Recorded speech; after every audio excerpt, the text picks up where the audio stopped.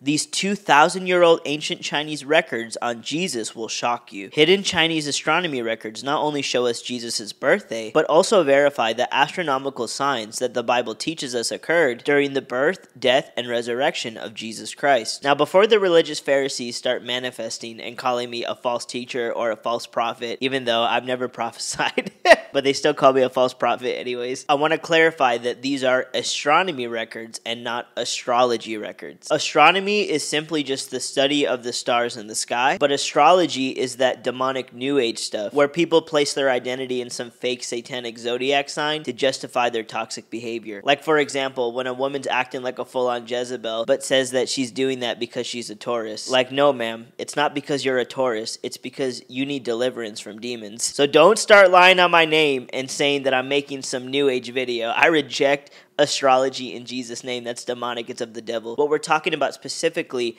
is astronomy records, not astrology, okay? I'm going to make that clear one more time. New Age is of the devil, period, but astronomy is not a New Age practice. Even the Jews in the Old Testament used astronomy to indicate the prophecies being fulfilled of the Messiah being born, which is why in the Bible the Jews knew when Jesus was born because they said, "We've seen a star in the east, we have come to worship him."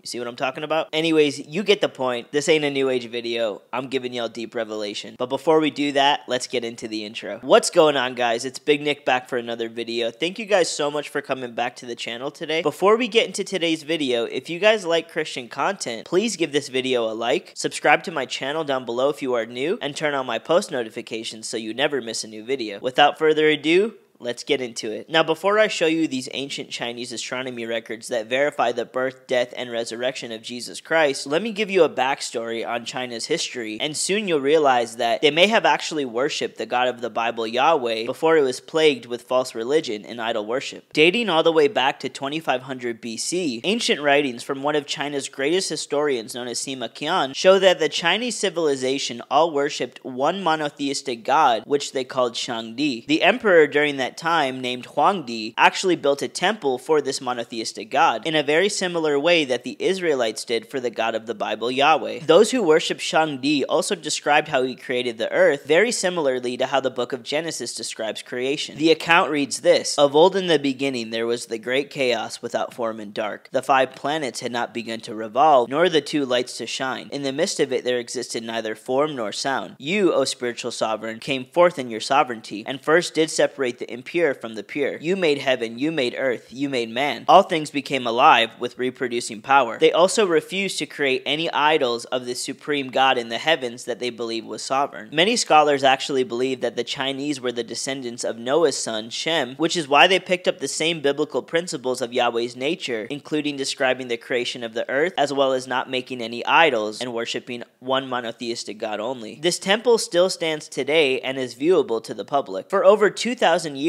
the Chinese all worshipped one monotheistic God, who they believed was invisible and in the heavens, until 500 BC when Taoism and Confucianism was creeping into the civilization. Then, in 200 BC, Emperor Qin Shi corrupted Shangdi worship and officially included worshipping idols as a mandatory practice, causing many Chinese to fall away from worshipping Shangdi. However, before false religion completely plagued the nation, the Chinese still had an understanding of biblical principles, such as there being one God and the need of atonement for sins. Now, here's where the Chinese astronomy records line up perfectly with Jesus' birth. In the astronomy records of the Han Dynasty, dating March 9th, 5 BC, it talks about how there was a bright comet that appeared in the sky for over 70 days, and it was so significant that all the Chinese knew that this symbolized change and was of great importance. The astronomy records read this: "In the 2nd month of the 2nd year of Jianping, the comet was out of Altair for more than 70 days. It is said comets appear to signify the old being replaced by the new. Altair, the sun, the moon, and the 5 stars are in movement to signify the beginning of a new epoch, the beginning of a new year, a new month, and a new day." The records go on further to say this: "The appearance of this comet undoubtedly symbolizes change. The extended appearance of this comet indicates that this is of great importance." Now calculate 70 days after the initial report of this comet being in March, and it will bring you to late May, which was the warmer time in Israel that made it possible for voyagers to travel long distances in the night to see the birth of Jesus, Jesus without dying of hypothermia from freezing conditions. This is why Jesus being born on December 25th has been debunked, because the temperatures in Israel during that date would be so cold it would be impossible for people to pilgrimage all the way to Nazareth to see the birth of Jesus. During this same period, Jewish astronomers also noticed this same comet in the sky, which is what indicated to them that the Messiah was officially born and prompted them to say in Matthew 2:2, "Where is he who has been born King of the Jews? For we saw his star when it rose and have come to worship him." Ancient Chinese records from the latter Han Dynasty, dated in 31 AD, also showed that the sun and the moon had eclipsed, causing the astronomers to write that all the sins of the people are now on one man, and even saying man from heaven died. The Chinese had no idea that this was the hour that Jesus was crucified, because there were no Christian missionaries at this time until after Jesus died and resurrected. But in their spirit, they still knew that the Messiah had been slain. Here's what the writings say: "Yin and yang have mistakenly switched, and the sun and moon were eclipsed. The sins of all the people are now on one man. Pardon is proclaimed to all under heaven." More ancient readings at the time also read, "Eclipse on the day of Gui Hai, man from heaven died." This lines up exactly with Luke 23:44, where the Bible teaches us that there was a 3-hour solar eclipse after the death of Jesus Christ, during the same time period as the Chinese writings. After the Jews killed Jesus, the Bible records, "It was now about the 6th hour, and there was darkness over the whole land until the 9th hour." 3 days after the eclipse, the Chinese astronomers also reported a rainbow in the sky that encircled the entire earth like a halo. It says, "During the reign of Emperor Guangwu, on the day of Binyin, on the 4th month of Zhangwu, a halo encircled the sun." The ancient Chinese had no idea that Jesus appeared on the earth, yet they recorded his birth, death, and resurrection in the same astronomical ways that the Bible also did, being written 7,000 miles away. We don't see much in the Bible about China specifically, but this proves that God was still working on the hearts of the Chinese, even though they didn't have access to the knowledge of the gospel yet. And this proves that God is sovereign, he's pouring out his spirit on all flesh, and geography is not a limiting factor in how he reaches his people. China will come back to the true and living God in Jesus' name. And I personally believe that China is under so much attack with communism and pagan worship because they do have some genealogical importance that links all the way back to Noah's bloodline, being the descendants of his son Shem. When I first discovered this, I was absolutely fascinated. And this just proves that the history that we've learned about all of these nations having pagan origins is not actually true, because the deeper you look into it, you see that all of these nations worship the true and living God, whether knowingly or unknowingly. I want to thank you guys so much for watching today's video. If you're praying that China will be saved, I want you to comment down below, "China will be saved." If you guys want to financially sow into this ministry, there's an offering link in the description, or you can buy my merch, which is also linked in the description. Your sowing means a lot to me, and it's the reason why I can continue to keep going, as well as being able to get more resources for higher quality content. Also, if you want to stay connected with me, you should follow me on my other social medias. I got that linked in the description too. I'll see you guys very soon for another video. I love you guys so much. May God bless all of you in the mighty name of Jesus Christ. Take care and peace out.